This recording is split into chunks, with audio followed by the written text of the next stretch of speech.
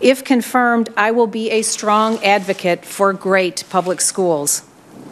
But if a school is troubled or unsafe or not a good fit for a child, perhaps they have a special need that's going unmet, we should support a parent's right to enroll their child in a high-quality alternative. It's really pretty simple. Every child in America deserves to be in a safe environment that's free from discrimination. Every student in America dreams of developing his or her unique talents and gifts.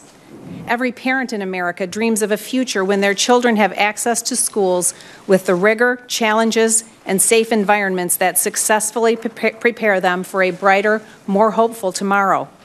And every teacher in America dreams of breaking free from standardization so that they can deploy their unique creativity